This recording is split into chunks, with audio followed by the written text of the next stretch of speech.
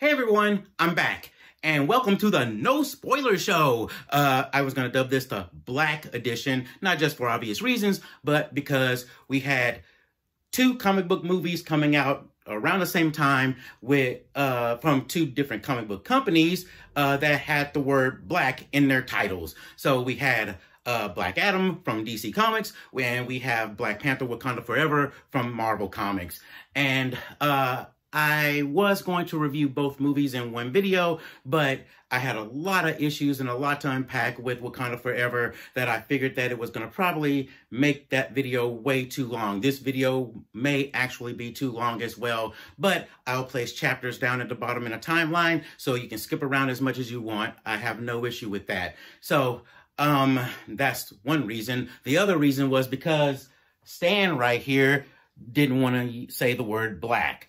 Yeah, what are you trying to do? Get me canceled? Nah, we're not trying to get you canceled. But anyway, so, I know that a lot of my opinions are not going to be very popular, and a lot of people are not going to like what I have to say, and I'm going to probably have a few people who are not going to like me at all as well. And excellent. I'm fine with that. More power to you. But I have to be honest about this. And as you can see, I do have a little notebook here. I had to write everything that was going on in my mind after I watched the movie. I didn't take this to the movie theater with me, but I did have to write all of this stuff down because I went through a lot of different things as I watched the movie. So I wanted to make sure I mention a lot of this stuff. Okay, so let's talk about this, okay?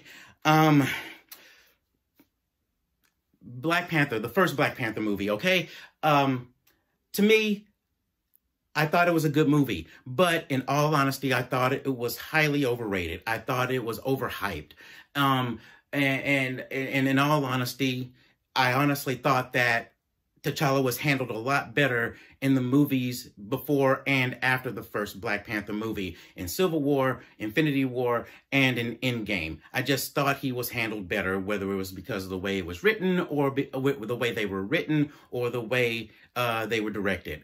I just honestly thought that that he was handled a lot better in those movies than he was in his own movie. So therefore, I really thought that it was a bit overboard. Everybody went a bit overboard with the praise for the movie. It's still good, but I just thought it was a little bit too much for that. A lot of people, just overpraised it. Okay, so and I had a couple of issues with the first movie as well, but I still thought it was a good movie. So anyway, Black Panther 1 was about it was about vengeance, but it was also about family and legacy, and it was also about the bond between a father and a son.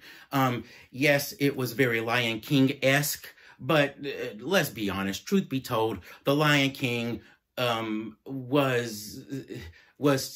a lot from Shakespeare as well, or Othello, if I'm not mistaken. So, I mean, you're going to have bits and pieces that are going to be inspired from other bits of art and literature and whatnot. So, to be fair, we can't make that argument for Black Panther, the first Black Panther movie.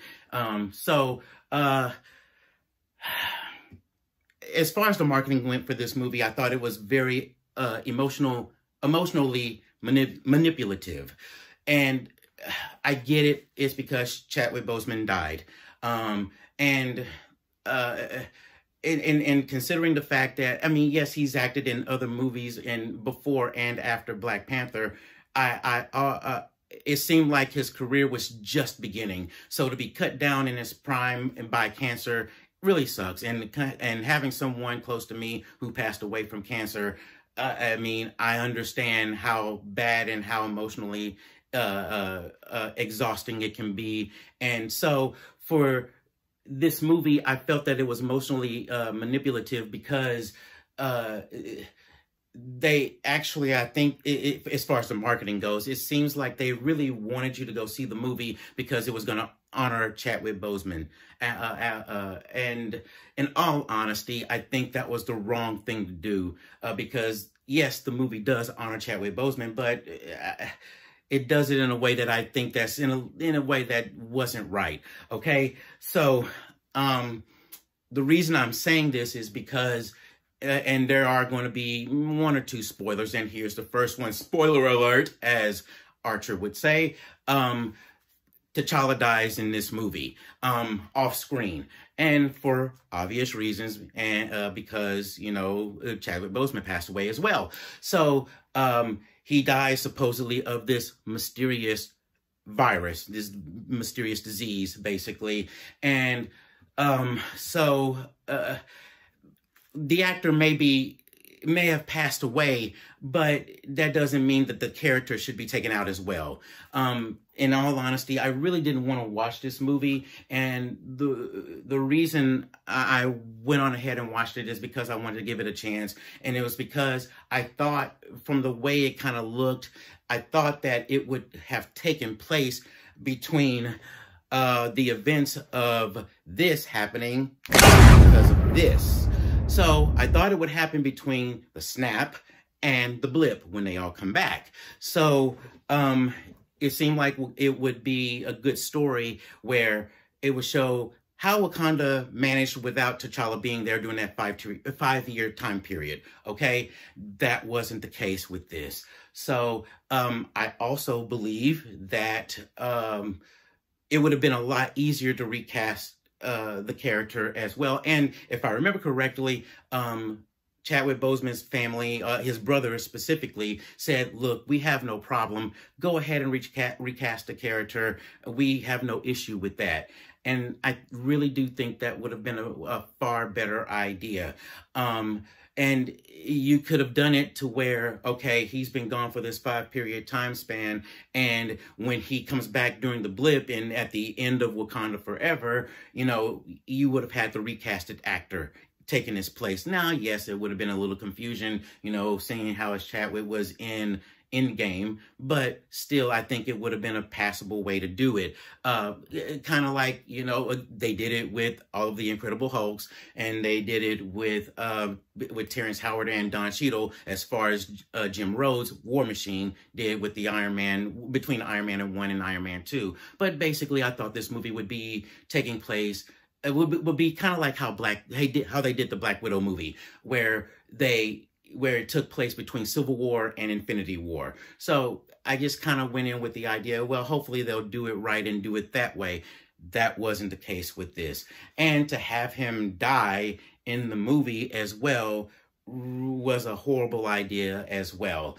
At least have him die die of a disease rather, but have him die in a heroic warrior fashion. Have him go to battle with Namor, since he's in this, and that way there could be a little bit more of a tie between Wakanda and Namor, and I'll get to that, why I say it that way, in a little bit. But that, I think, would have been a better way. Kind of like how Optimus Prime died in the original Transformers, the movie, the best movie, by the way, of Transformers, by the way. And so that wasn't the case with this. So to me, I think it just would have been, I think the ideas would have been better. Now, there were rumors after Black Panther and after Infinity War came out that Marvel Studios was already thinking and planning on recasting T'Challa and replacing Black Panther with Shuri, which Chadwick Boseman wasn't too thrilled about that, which I understand that, because, I mean, he barely just got started playing the character. But in the comics, I think maybe about a little less than 5 years ago, Shuri was the Black Panther, but it wasn't because T'Challa died. T'Challa was off planet in space, in search of vibranium or something like that. Some goofy story. It wasn't really that good. But while he was away, Shuri took the place and wore the Black Panther costume and took care of Wakanda while he was away until he came back. So it would have played directly into that. But after Chadwick's unfortunate death, I think this movie, and this is rumor, I think this movie that actually sped up the process of going, hey, let's make Shuri the Black Panther. So, kind of a little bit of conspiracy theory there, but I think there is some truth to it, given how the Marvel Cinematic Universe is going right now. There also was another rumor that the original script for this movie, the way it was written, it was going to be how T'Challa was going to adjust to be coming back after being 5 years away, snapped away, and coming back to Wakanda and seeing how things had gone without him, basically. But obviously that had to be rewritten because of untimely death. So I get it, but still I think the first idea that I had, I think probably would have been a little bit of a better idea. Okay, let's hit the positives on this, which there aren't very many, for me anyway.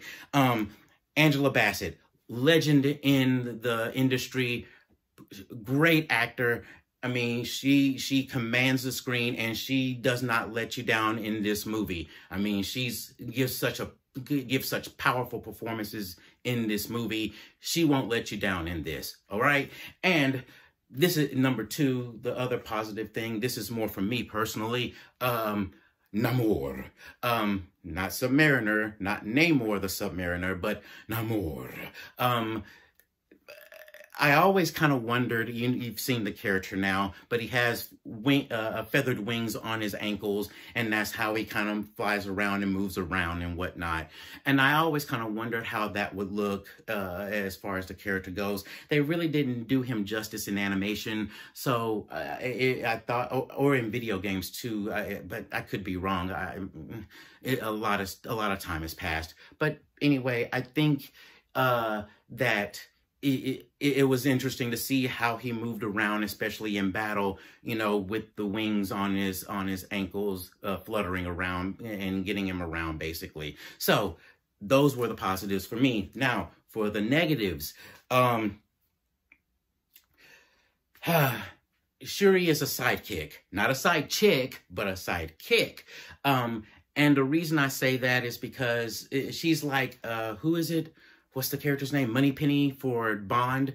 She's T'Challa's Moneypenny to Moneypenny's Bond, basically. She's the one who invents all of his gear, basically, and helps him out. And to me, it was really a bad idea to have her move up, to promote her from side character into a main character and expect her to carry the movie. Now, I'm not knocking Letitia Wright, the actress who plays Shuri, her acting abilities. I just think it was a bad idea to have that character be the center character for the entire movie. She's good in 5 or 10 minute intervals, and she's there to, quick whips and banter, witty banter, and, give a little nudge and a little competition and, a friendly sibling rivalry to her brother, basically. So I just don't think it was a good idea to have her jump from sidekick to main character of the movie. Okay. Another thing about this that's wrong is that there's no charm in this movie. Chadwick Boseman brought charm to the movie and gave T'Challa charm. And I think there's this huge hole missing because of that. The movie, in all honesty, was just a little, just kind of somber, kind of depressing in a sense. I mean, I think I heard one laugh in the theater at one joke, and I even heard people talking, not very loud, but kind of murmuring, down in far front in front of me, and to my left, your right. And it wasn't horrible, but I think that really says something to how the movie was going. The other thing, Riri Williams, annoying character. Sorry. I think that she was made to basically be Shuri's sidekick for the most part. She was the one making the jokes and witty banter and whatnot. She had basically taken Shuri's place. So, but annoying character. It just didn't work for me. And in all honesty, that leads to one other issue that I had, which was that she, like America Chavez in Doctor Strange in the Multiverse of Madness, Riri Williams was a MacGuffin. She was shoved into this movie. There was no reason for her to be in this movie. Again, just like America Chavez, there was no reason for her to be in this movie. It was just pointless. And again, well, I shouldn't say again, but it also affected, which is another thing that really bothered me about the movie, was the length of the movie. It was too long. And because we had to go have Riri Williams in it, it made the movie too long. We didn't have to have her in there. But I get it. Ironheart is going to have a series on Disney Plus, and the mouse had to put his 2 cents in. Hey, folks, do you like Iron Man? And do you like Black Panther? Well, get ready for Ironheart on Disney Plus. Subscribe right now. Hot dog, ha! So I can see why they did it, but it's just such a waste of time and a waste of a character, in all honesty, to have her in there. So another issue that I had was, I think this movie really was really trying to start something between groups of people, okay? I don't know if anyone else noticed it or if it was just me, but it really did seem like there was a lot of racial things in this movie that, you know, I can see people from both groups coming out of this movie and saying, kind of giving each other the side eye, kind of like, I don't know about them. So it's really on the edge of, almost starting crap between 2 different racial groups of people. And of course, you have white people who are being called and labeled colonizers.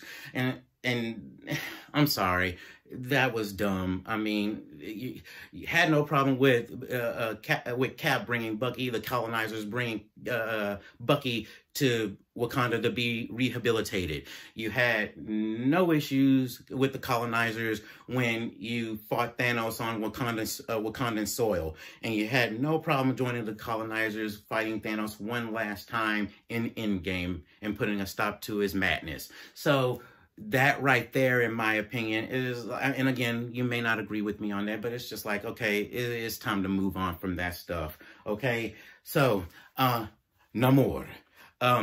Let me explain something first about Namor. Namor the Submariner, that's his actual name. Now, I'm not a Submariner guy. I've known of the character for a long time. He predates Aquaman, but most people more than likely got more or less introduced to him in the Fantastic Four, where he met the Fantastic Four and they fought against him, and he had a thing for Sue Richards, the Invisible Woman, Reed Richards, Mr. Fantastic's wife. He was always kind of a little bit of an arrogant prick for the most part. So it's a little inside joke for me that I made for myself, just because simply, and it's not, again, not to knock the actor, but he seems like a Spanish novella actor, basically. Kind of hams up the screen a little bit, in my honest opinion. And before I forget, Namor is, he got his name, and he's the only one who pronounces his name that way, by the way. All of the other characters in the movie pronounce his name as Namor. But anyway, as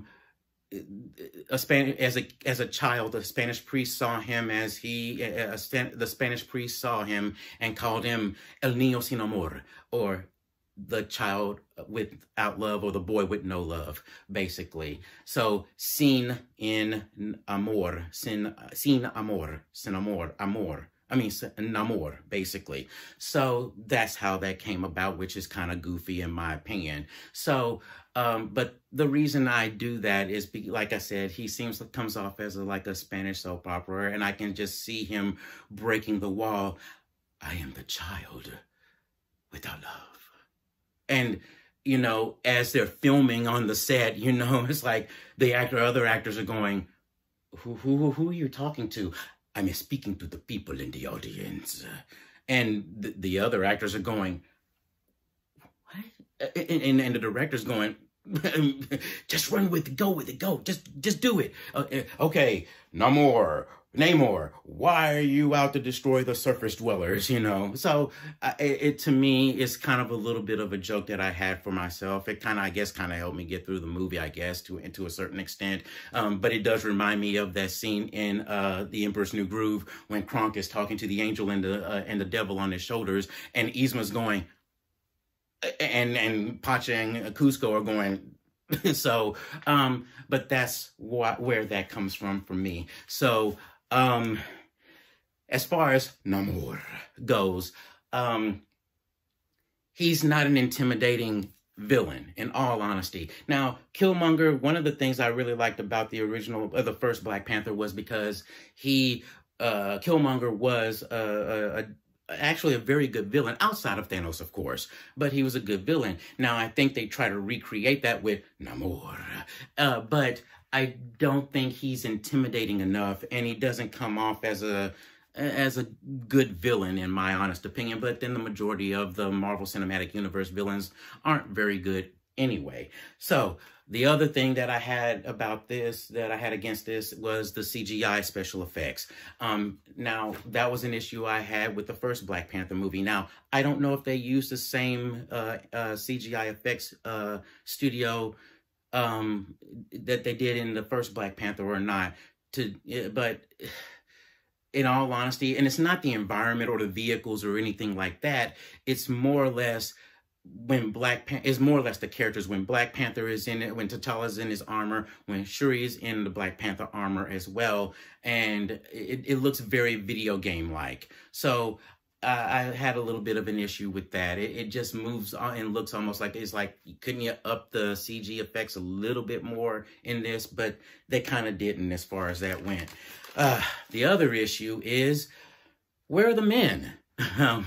Which is why I kind of get the impression that this should have taken place between the blip, because it seemed like all the men were gone and it was all just the women. Now, the men that were there, they were either stupid, evil, or completely absent. So non-existent, I guess, would be the best way to say it. But it was just so weird. I mean, not seeing men there for the most part. And M'Baku the Man-Ape, that is his name, the character's name, whether you like it or not, is in this movie. And the thing is, you know, when he shows up on screen, I mean, he commands the screen as well. And it kind of makes you pay attention again, because it's just like, okay, oh, wow, look, he's there. Cool. You know, I'm expecting some good stuff. But, the women, you know, independent, strong, holding their own, they doing it for themselves and all that stuff. They're running things. Who runs the world, girls, right? But there were even times when I thought, oh my God, they were making horrible choices.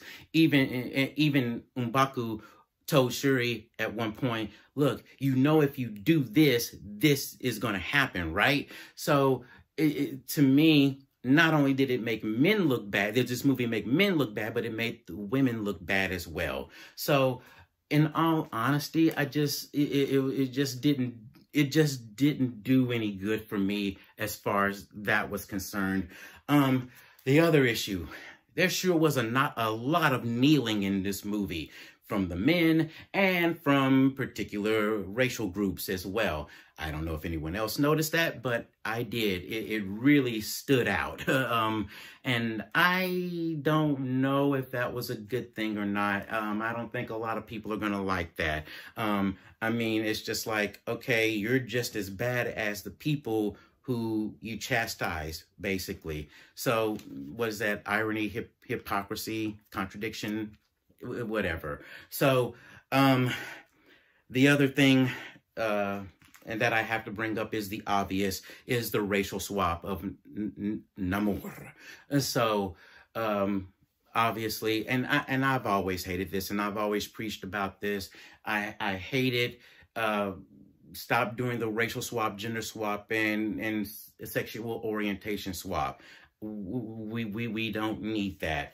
But I mean, it is what it is. That's how it turns out. You know, you have Marvel and DC. They've always been rivals, both in comic books and in other media as well. So you had DC going, hey, we got Aquaman, and he's Pacific Islander Samoan. And it's like, Marvel's going, well, we got an Aquaman too, and he's Latino. Look. And, you know, Marvel says, well, we've got Falcon, a black man with wings and can fly and named after a bird. Well, DC comes along and says, well, we got a Falcon too. We got a man who can fly with wings and is named after a bird too. And his name is Hawkman. But we'll change his race though. We'll make him black though. So, and it was the same thing with Wonder Woman. DC brought out the Wonder Woman movie first, and you know, Marvel basically said, well, we have our Wonder Woman too. It's Captain Marvel. See, come on, see, we got our stuff too.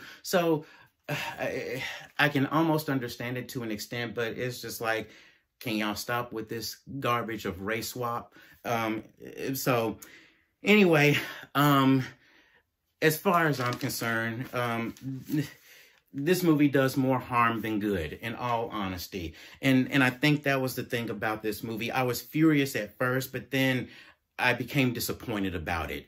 I really did have high expectations, but then again, it was like, well, what'd you expect? This is the MCU Phase 4, and Phase 4 sucks. And now, I know everybody's going to say, well, you're just bagging on Marvel just because that's the end thing to do right now. No, it's just called Phase 4 sucks, and the leadership doesn't know what the heck they're doing right now, and that's why it sucks. So Wakanda Forever is the bookend to Phase 4. That's it. That's the end of Phase 4. Phase 5 starts next year in February with Ant-Man Quantumania.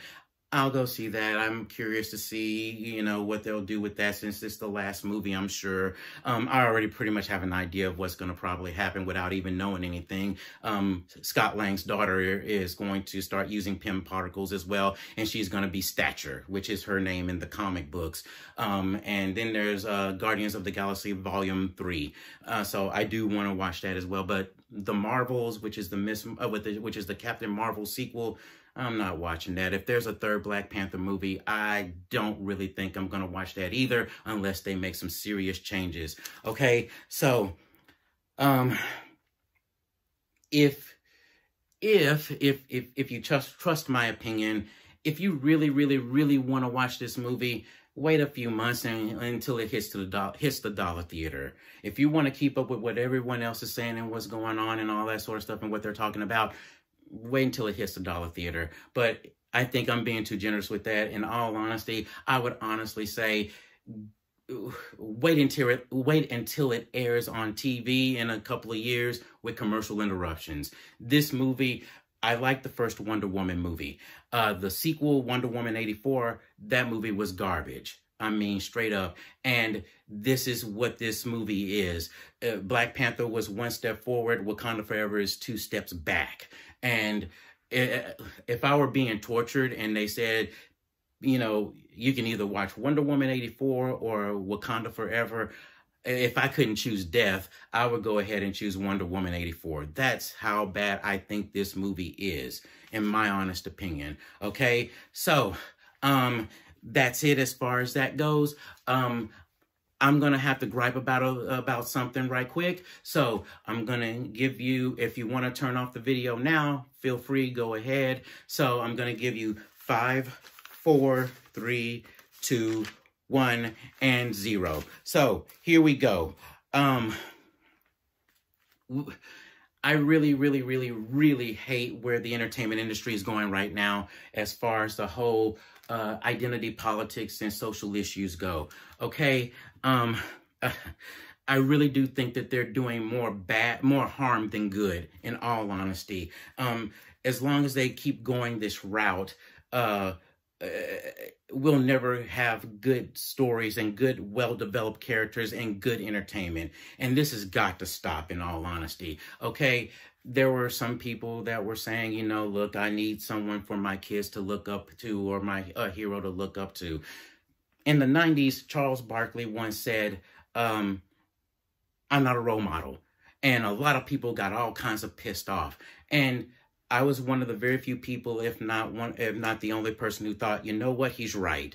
He's not a role model. Why? Because you don't know him. You don't spend time with him personally, on a personal level. Uh, you don't know what he's really like, or what any of these people like, artists, actors, writers, or athletes, or music people. You don't know what they're really like. I mean, they put on a good face when they perform or when they're out in public, but you don't know what they're like. I mean, they could be going home and abusing their spouse, abusing their children, abusing drugs and alcohol, and kicking kittens and puppies left and right, basically. So you have no clue of what they're like. You really need to, the people who should be your heroes are the ones in your family, namely your parents. Now, I know some of us aren't fortunate enough to have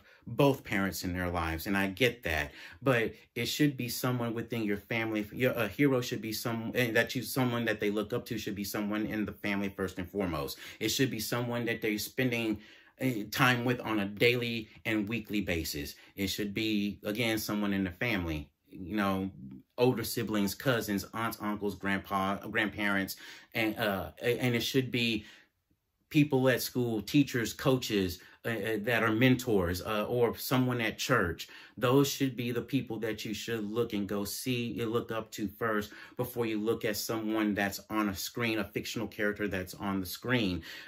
Now, there isn't anything wrong with being inspired by them and saying that, yes, I want to do what they do, and I want to do it as good as they do, if not better than they do. So there isn't anything wrong with that, but overall, looking at them and saying that they're my heroes or things like that, they don't know you and you don't know them. If you do meet them, well, guess what? It's probably at some sort of event, and there's hundreds of other people that are around, and they're not going to remember you, and they're going to go to the next town, to the next state, to the next country, or they're going to go home and go back to work, basically.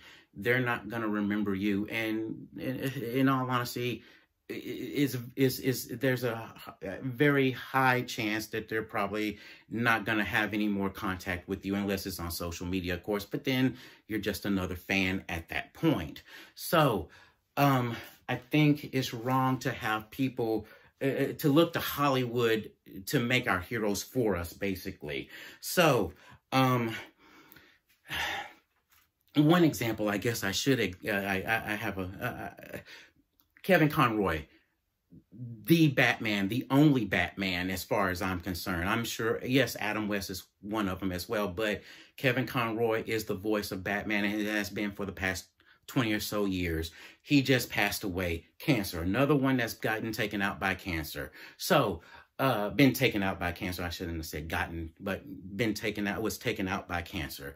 And he was the voice of Batman. And people from fans all over the world, from different economic backgrounds, political backgrounds, religious backgrounds, and from different races, genders, and sexual orientations, all converged on social media, on his Facebook and Twitter, and said, thank you for being my Batman. Thank you for being an inspiration to me.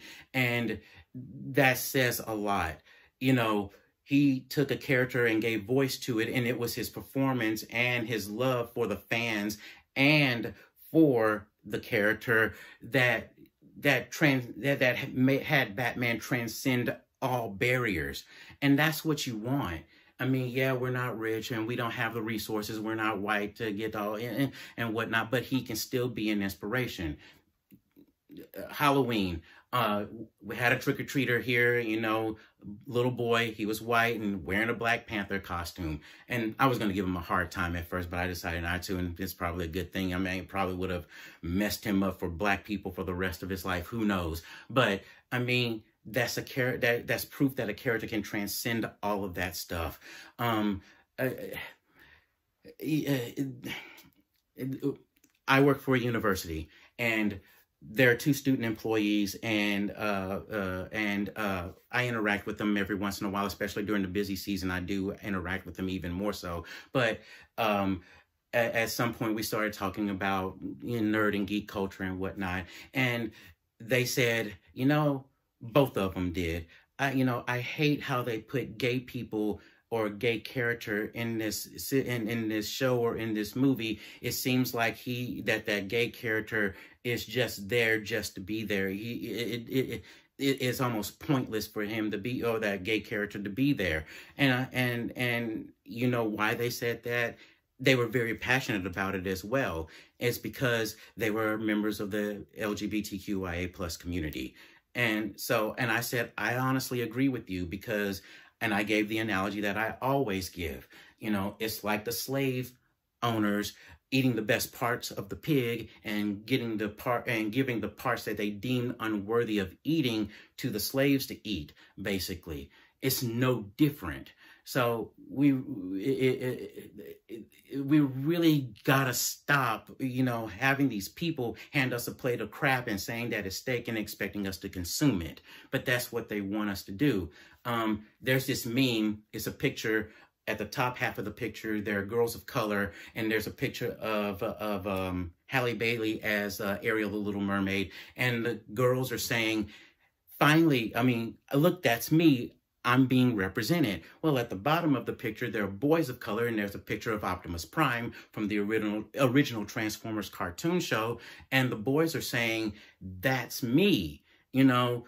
And there is some truth to that, and there are some girls that are like the boys as well. You know, they don't see that, you know. And look, I'm a Megatron man, straight up. I like Optimus Prime, but I love Megatron. You know, rise up, you know. So, but you can put Goku there from Dragon Ball Z, and I'm a Vegeta man, you know, Kakarot's an idiot. So, but you can put Goku there, and it would be the same thing. You can put Bruce Lee there, be the same thing. Hulk Hogan, The Undertaker, Roman Reigns, Rey Mysterio. You can put all those people there, and there are people, both boys and girls, will say, "That's me. I like them." And it has nothing to do with color, race, or gender, or sexual orientation, basically. So I think it's really horrible that they're doing that, and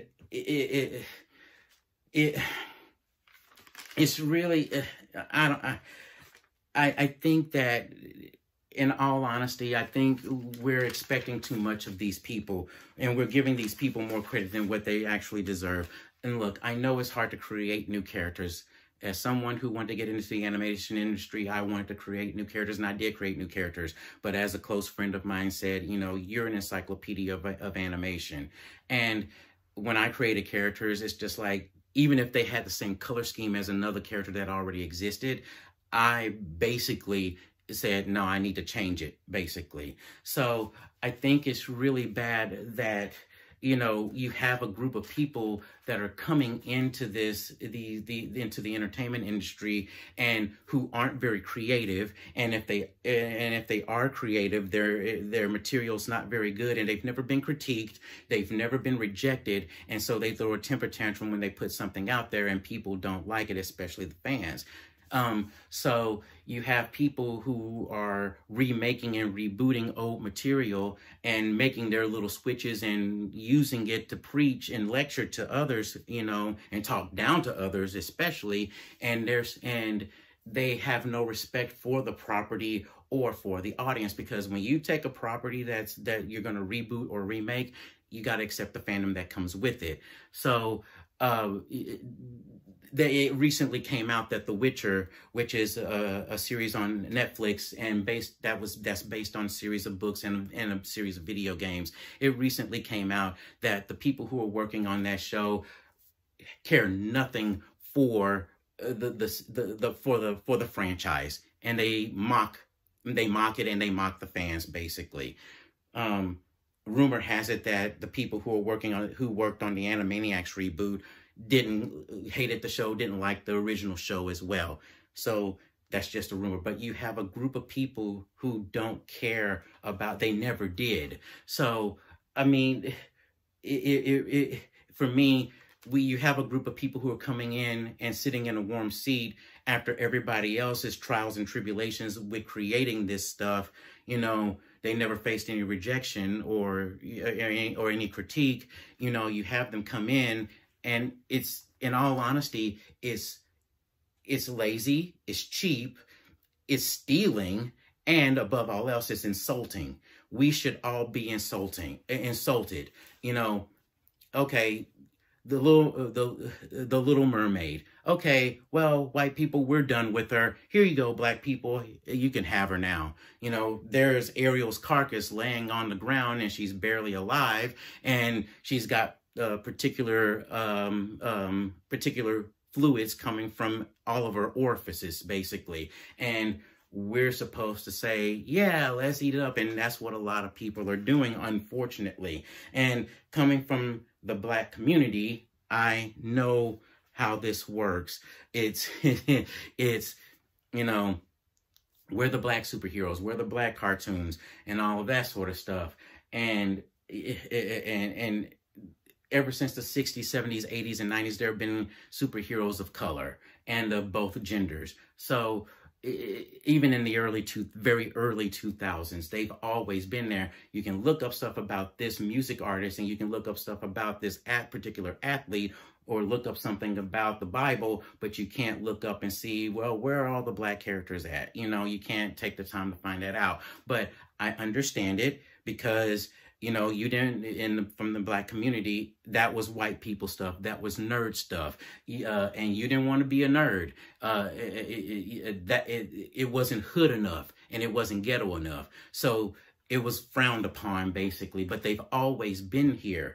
I mean, it's just that the geek culture is for the socially awkward, and it is for the outcasts, basically, the ostracized. So now that it's the in thing, well, now everybody wants to be a part of the club now and act like they know this stuff. And it's just like, well, there have been Black characters all the time. And y'all forget what happened. Y'all forgot about Blade? Well, that sounds like a Dre and Eminem song. I'm gonna turn into the vampire me. Yeah. Nowadays, people want to talk like nowadays people want to move their fangs like they move their lips, and they forgot about Blade. You know, well, that's about as best as I can do it. So, I think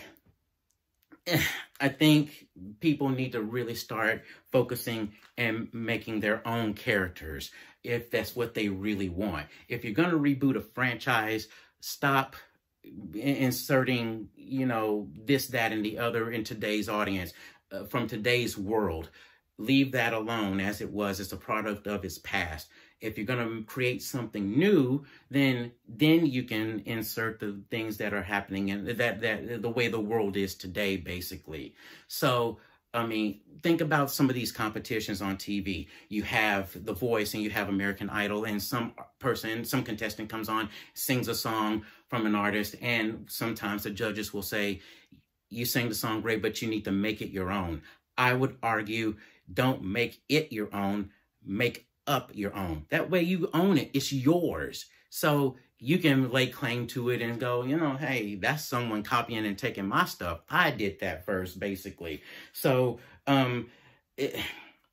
that way, I think you have your own characters, you know, and there are some like America Chavez and whatnot. They're kind of weak characters, but at the end of the day, they're theirs, you know. So there's a reason why manga and anime coming from Japan is a huge hit right now. It's because, look, they say they'll look and say, and they don't care. It's like, look, we don't have that many Black people here. We don't have that many white people here. So this is our stuff. Now, some of them are acquiescing to social culture and political culture, but very few are. But it's like, this is our stuff. This is our country. This is the way we do it. And I think that's what we really need to start doing. We need to stop going into European and white cultures and trying to assert ourselves and insert ourselves, I should say, into their stories. I mean, oh, well, there could have been a Black person that was a knight, or a Latino that was a knight in King Arthur's court, or could have been some of Robin Hood's merry men.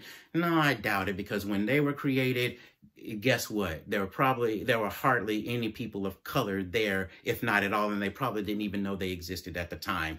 You know, same thing. There is no reason why Idris Elba should be Heimdall in the Thor, in any of the Thor movies. That's Norse mythology. And when they created those guys, they probably had no clue of other people existing outside of themselves. So anything, if you have a ton of myths, legends, and tons of stories that are waiting to be written and shown and told from various nations in Africa, various nations in Asia, India, and the Middle East, and various nations in Central and South America, and various nations of the Native American tribes in America that are waiting to be told. Why not do that? Make something original and do that instead of trying to infiltrate white culture and make them, basically, put you in it just because you want to be in it. Make up your own stuff. And I think that's one of the biggest things that's a problem. I mean, so many of these people are mocking and hating on these things, and they're bowing down and saying, okay, you go ahead and do it. So in all honesty, and that's what's ruining a lot of entertainment. And Wakanda Forever is almost no different at this point. So that's about it. I just had to get all of this stuff off of my chest. Most of these people don't care.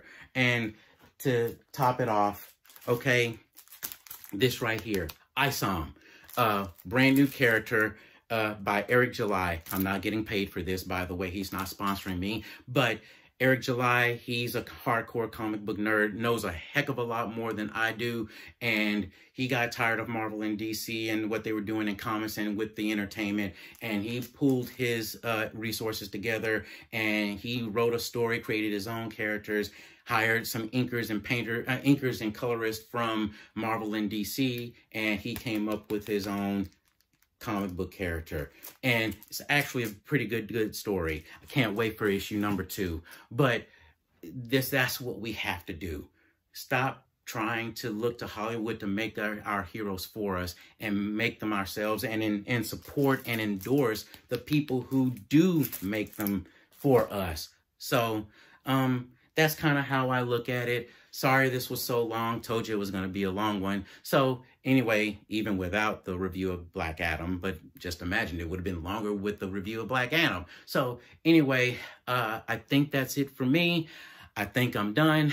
I'm going to use this right here, and I'm going to snap myself out of here. Until next time, see ya. Oh, and one more thing, Jackie. Listen to Uncle. When I talk about creating brand new characters, especially when it comes to race, gender, and sexual orientation, I think they should be original characters altogether. And they should have original skills and abilities and powers as well. Now, I know that part of it is incredibly difficult. Trust me, I've tried doing that. It's hard to create a character with powers that haven't already been created, but at least make them different to the point to where, they'd have different weaknesses or different skill sets and abilities and things like that. But overall, it shouldn't be another Spider-Man. It shouldn't be another Captain America, another Iron Man, another Green Lantern, another Batman. It shouldn't be another Thor, especially a Thor, because Thor is his name. Thor Odinson is not a mantle to be handed down to someone else. And that's, to be clear, is my point.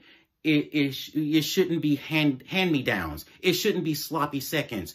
We deserve more than that. And we should demand more than that. And so, to me, that's why I say it's insulting. Okay? So, again, just to be clear, all right? So, let me leave you with this. I know many of you are not going to agree with what I said and what I ranted about and what I thought about Wakanda Forever. And that's fine. I have no issues with that, no qualms whatsoever. But I don't want you to think like me, but you should at least think. Okay? Keep that in mind next time. All right? So, until next time, see ya.